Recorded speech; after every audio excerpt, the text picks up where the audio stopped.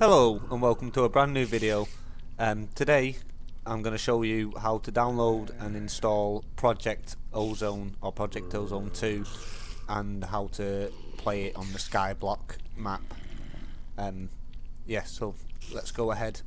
Obviously the prerequisites are that you've got a reasonably decent computer, you've got over 4 gig of RAM, you've got Java pre-installed, 32-bit and 64-bit I'd recommend, and you've got a decent graphics card with like a gig of VRAM.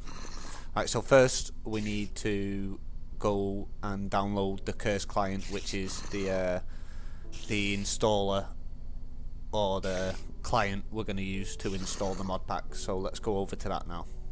So this is where we're going to download the new client from, mods.curse.com/client, or just type in Google, mods curse client, top link, mods.curse.client.com, download for PC, install that, and you will end up with something that looks a little something like this. So this is the Curse client. You can this is obviously my profile. You can add me if you'd like. My ID is Mr. Diamond Dirt. You just go down to settings, Minecraft, and then click yes on let Curse manage mods for this game. Then once you've done that, you'll get the little Minecraft icon here. You can click on that and browse all mod packs. And you type in Project Ozone. We have Project Ozone 2 Reloaded, so that's the current Project Ozone mod pack. Then click install. It will download and install all the mod packs, all the mods, and install them for you quite easily and efficiently. Once all that's done, you just hit the play button and sign in, and you're all set and ready to go.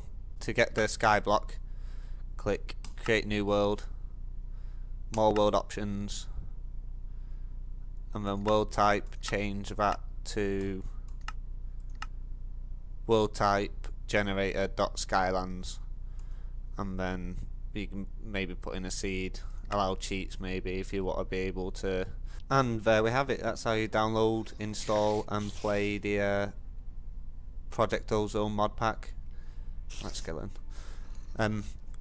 If you want to see my video settings, I'll put them up now. Options, videos. So I have graphics on fast, render distance 16. I cap it at 60 FPS because I've got VSync on anyway, and the refresh rate of my screens, I think it's 50, so I might put that down to 50. OpenGL I always have on clouds, yeah, full screen, no. GUI large for the sake of streaming and that. Yeah, so that's it.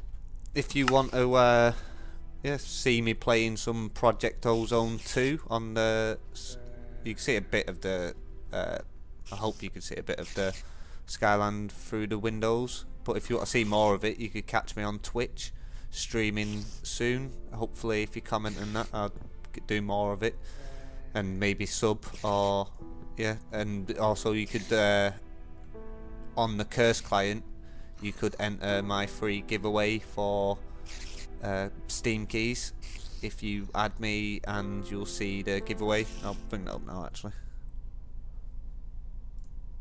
Yeah, so if you was on my page here,